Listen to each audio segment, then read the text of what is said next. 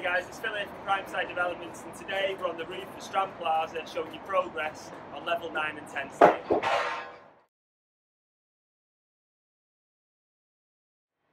So loads of activity up here on the roof, as you can see.